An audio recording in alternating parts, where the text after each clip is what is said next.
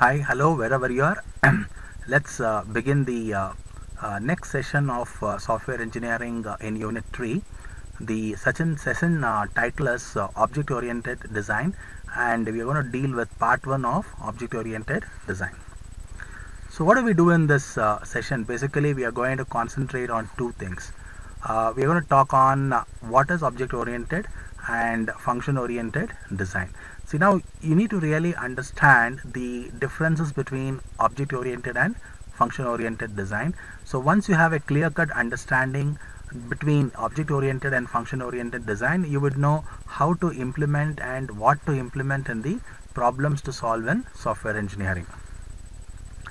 Okay, so what is function oriented design? See, function oriented design, as the name itself implements, or the name itself says, function oriented design focuses on functions. So we predominantly focus on functions.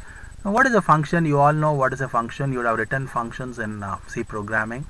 You would also written functions in Java. A function is nothing but a small piece of code which basically does a particular task. Now, in a function oriented design, we purely focus on functions. That is the point number 1 you need to note. And you also know that the functions are actually subdivided into number of sub-functions, which is very important. And these sub-functions are later converted into software modules.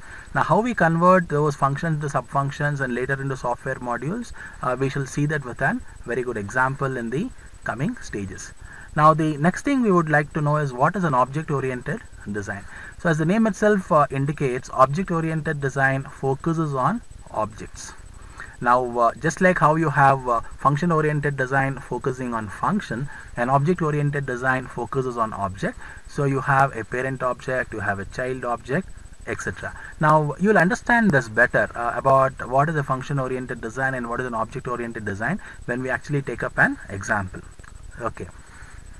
Now, there are two things which you need to know which are very predominant in function-oriented design and object-oriented design.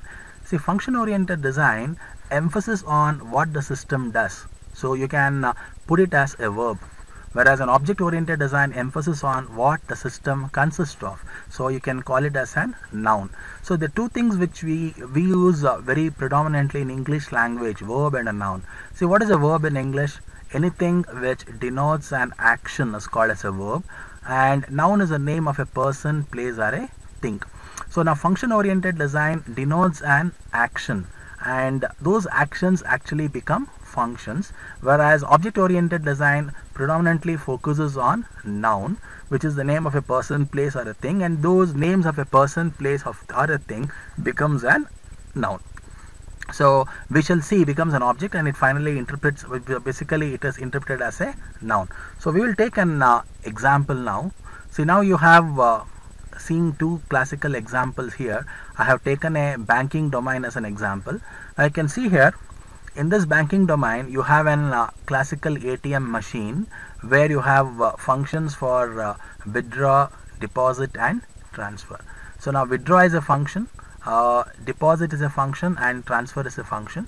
So withdraw function is basically used to withdraw money. Deposit function is used to deposit cash, and transfer is used to transfer the money from one account to another account. Now, if I want to implement this in a function oriented design, I write a function called withdraw function. You can see here every function begins with the name of a function followed by open and close parentheses, and the definition of the function is written here. So the definition of the function basically consists of a piece of code which will enable the customer to withdraw money. Now, as I told you that in function oriented design, what we basically do, we convert or break down that function into a number of sub functions. Now, it is not only the single function withdraw which is actually working. Now, what I basically do is this withdraw function can be broken down into smaller functions. Suppose if you want to withdraw cash from an ATM, what is the first thing you do? You have to insert an ATM debit card. Now, after inserting the ATM debit card, you may have to give the PIN number. And after giving the PIN number, you may have to give the amount you want to withdraw. So now I can break down these three tasks into different functions. So verification of an ATM card would be one function, and you want to actually withdraw the amount, that could be in the next function. So I can call that function as withdraw amount, and you can also print a transaction slip if you need, and the transaction slip could be a next function.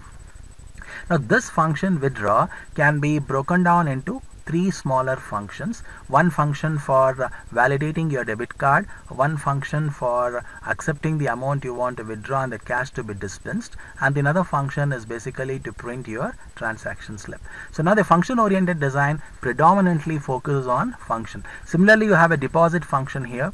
Now this deposit function also can be broken down into smaller functions, where one function can be to accept how much money you're going to deposit, and the second function is going to actually print the transaction slip. Similarly, you have a transfer function where it will ask the beneficiary name whom you want to transfer the account from your account to somebody else's account, and you have to actually give the RTGS and NEFT code. So you can write separate functions for all these tasks. So now what you can understand from a function oriented design is, in this kind of a software programming methodology, your entire problem is divided into number of functions, and those functions are broken down into smaller functions, and actually those smaller functions get converted into software module. Now that is the main approach of your function oriented design.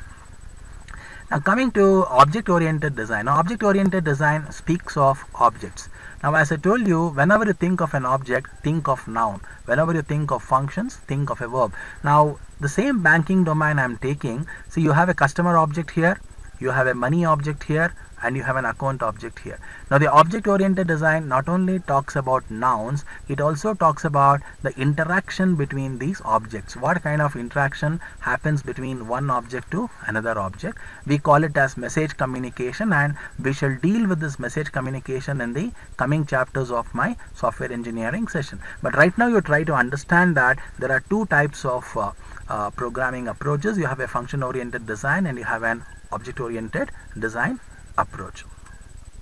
Okay, now I have made a small matrix here which clearly differentiates what is a function oriented design and what is an object oriented design, and I have made these two designs in terms of certain bases.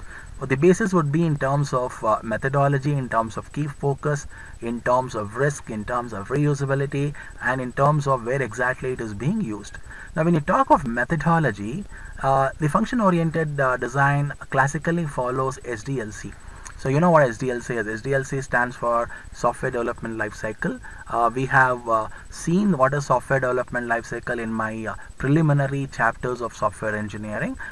What is software development lifecycle? It's a lifecycle, it's a linear model where you have analysis, design, testing, coding, etc. So when you're following the SDLC, the kind of approach you basically follow is your function oriented design. But if you're following a methodology called an incremental model, you are actually following the object oriented design. That means when your software is being developed in terms of increments, then you are following the object oriented development model or object oriented design model. Now as you clearly see here, key focus on function oriented design is going to be on functions. So functions will be the point of interest in function oriented design, and object would be the point of interest, or the objects would be the key focus in your object oriented design. So when you talk in terms of risk, the function oriented design would have a high risk, whereas object oriented design would have a low risk. Now what exactly you mean by risk? Risk is nothing but an uncertainty or the problem which can actually occur in the future. So when you are actually designing a software using a function oriented design approach, there is a probability that you have a high level of risk, whereas in object oriented design there is a low level of risk. So if you do not want to have risk in your software, then better go for object oriented design. And reusability, one of the key factors in software engineering. Function oriented design, the reusability is low. I would not say nil, but the reusability is low because functions are reusable, whereas object oriented design, the reusability factor is pretty high. So when you look at this comparison, it clearly shows that the object oriented design is by and large has got much more advantages than function oriented design. And last but not the least, the function oriented design is actually used for projects with stable user requirements. That means if you know the requirements prior in hand, and if the requirements do not change often in the course of the software development process, then function oriented design is more suitable. Whereas object oriented design is used for requirements which keeps on changing. Dynamic requirements keep coming and the requirements keep on changing. So in such scenario, we make use of object oriented design. So in a nutshell, I can say that there are two types of design approaches. You have function oriented design and you have an object oriented design, and each one of the design has got its own methodology. Function oriented design basically focuses on functions, and object oriented design focuses on objects. That's it. Thank you so much for watching this video. In my next chapter, I'm going to talk about more on object-oriented design. Please do like us on our Facebook page SPTech BANG, and subscribe on our channel SPTech. Thanks for watching. Bye bye.